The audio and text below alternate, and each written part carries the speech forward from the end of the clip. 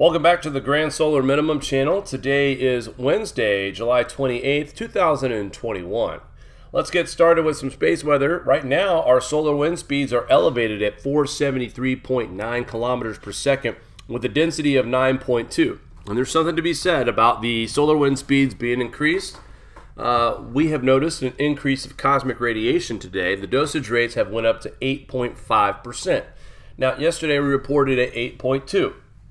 Very small gains. However, the connection here is that the reason why we are seeing higher concentration of highly charged particles today is because of how fast our solar wind is today bombarding the magnetosphere.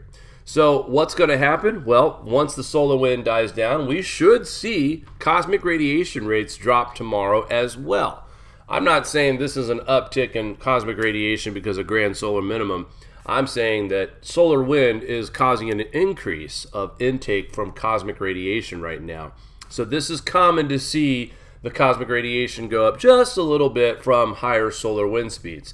Plus, we've had a very thick, dense solar wind for the last couple of days, somewhere between 15 and 20 on the density. And at 473.9 kilometers per second, looking at a 9.2 density is not that thin. So it's kind of a thick stream. Therefore, it's going to cause a little bit more increase when it comes to cosmic radiation to the atmosphere, and that is why we are seeing the dosage rates go up just a little bit today. KPNC is sitting at a 3 with a 24-hour max of 4. Hello there to Matt Bros in the chat. Also, the Starman himself, David Birch, is here. Good to see you, my friend. How's the weather over there in the UK? All right, so let's get back here. Sunspots AR 2846 and 2847 are still existing. They are sunspots number 25. So no growth, nothing unstable about these sunspots, no solar flares expected. In fact, these things are now starting to, how should we say this, decay. And again, I talked about this on Monday night, and I'll talk about it tonight too on the evening edition of this show. That we are looking at the possibility of a spotless day, believe it or not. I know, right? Hasn't happened in a while, but let me take you over to the grandsolarminimum.com and let's show you what we have looking here into the future. The big picture. I like to call this one here the big picture. And why do I call this the big picture? Well, this shows us what we got coming and what's leaving. You guys notice at the bottom and on the sides you have your latitudes, and longitude is at the bottom. Latitude for sunspots right now are going to be in the negative 30 and the positive above 30. Right now, if you're looking at this screen with me, we are taking a look at what is to come on the other side of the eastern limb, which is right around here. We have this one bright active region, folks. This could be our next sunspot, maybe not. I don't know what is popping up here in the corona, because if you look at the SDO in motion right now, you're going to see something on the right here where my arrow is. Not anytime soon, but at the very end of this run, we will see a little bit of activity. I know we're waiting, we're waiting, we're waiting, and we're waiting. Let me show it one more time here. Gotta love technology. Actually, that was early. So that has went away. That little explosion that I was watching out here, no longer, and the sun is quiet indeed. Wow. Okay, so with that being said, we are not looking at anything as far as sunspots in the near future. The only thing that would prevent us from not having a spotless day at this point is if something showed up somewhere around in here and just developed. But right now, as we have this up and we're looking at maybe a potential sunspot here, maybe. We have seen these bright active regions before, much bigger than this as well, and nothing has occurred. Example, this was huge beyond the eastern limb before it crossed, and now look at it. It's decayed, sunspot number 12, I think, for this particular grouping.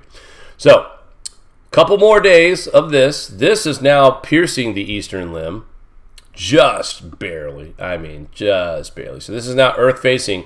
SPACEWEATHER.com does not have this circled as an area of interest just yet. So we will keep you up to date. Tune in tonight for the evening edition, and we'll check and see if that's a sunspot yet. All right, let's check out our weather here in the United States. I'll give a full report on weather tonight on the evening edition, but for now, let's take a look at what we could expect here in the lower 48. We got showers and storms across the northern Great Lakes, Wisconsin, Minnesota, and Michigan. Some could be severe, with just plain old rain showers and a cold front trying to move through into the northeast and the northeastern parts of Ohio, near Cleveland, Ohio. Rain showers across the south as well, and more rain showers for the southwest and the northwest, just a little bit. And then let's check out, sorry Matt, no rain for you yet, but that could change. Here is Thursday, a little bit wetter across the Central Plains. Matt, you might get a chance for some sprinkles that day, maybe. Some heavy rain possible. Flash flooding for parts of Arizona. Once again, monsoon season kicks it again. Rain pretty much at about 70% of the country on tomorrow. Heavy showers across Ohio, Pennsylvania, and New Jersey. Just plain old rain for the south and the northeast. And then by the time we get to our weekend, I can't believe we're almost here again. The good news about this map is that Friday we are not expecting any kind of severe weather anywhere in the lower 48. So that's the good news. Just plain old rain showers in the northeast. Matt, looks like you get some rain chances in Nebraska on Friday as well. Rain across the south and the Gulf states, and more rain for the southwest. So again, it's monsoon season down there. They need the rain, and at this point, every little bit they can get is going to be more than appreciated because of how hot and dry it has been over the past several weeks. All right, that's going to do it for me this morning, guys. Please tune in tonight around 7:30 p.m. for a full report of the Grand Solar Minimum Update. I'll go ahead and go over the weather one more time, get a little bit more extended look, and also check out and see what's going on in the UK and Europe as well. Until then, I hope everyone has an awesome day. Please take care, and we will talk soon. Do you like this show? Give us a thumbs up. Want to support us more? Share to your favorite social media platform. Buy a t-shirt or become a Patreon. All links are in the description below.